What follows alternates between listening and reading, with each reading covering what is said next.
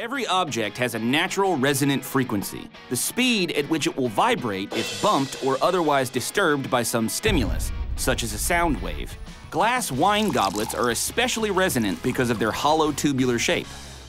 The thing is that every object has a specific resonant tone, and that's what we need to do, is find that tone and isolate it and focus it directly at the glass, and we should be able to get it to break. Think you can do it? Yeah, absolutely. Let's do it. All right, let's go find the tone. All right. You've seen this before, right? Yep. Yep. Movies. Ben Franklin made a whole harp out of it. I want to get one of those. All right.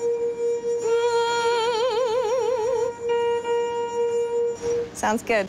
A glass has a natural resonance, a frequency at which it will vibrate easily. The resonant frequency of this glass is about 523 hertz, which is the same resonant frequency as the key of C. Can Betty hold a C note long enough and loud enough to shatter the glass?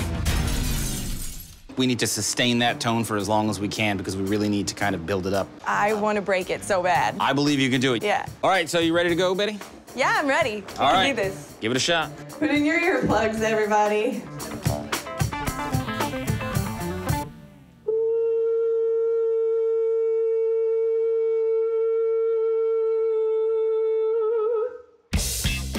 Betty's got some amazing pipes. She can generate the resonant frequency, but maybe not enough volume to shatter the glass. All right, Jim, give it a shot.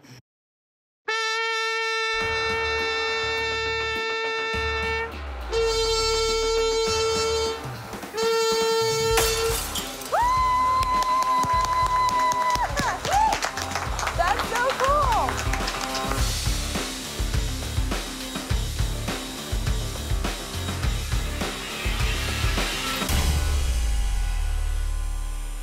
All right, Jim, you didn't smack it with your trumpet bell, did you? No, I didn't. Nicely done, nicely done. Thanks. You could feel the resonance of it feeding back, and right when it popped, the sound stopped. And I think it's kind of interesting that the side that failed was the side where the trumpet bell was. Ah. So since the tone wasn't coming out of the speaker, it didn't resonate through the entire glass as much, and it really focused on that one area.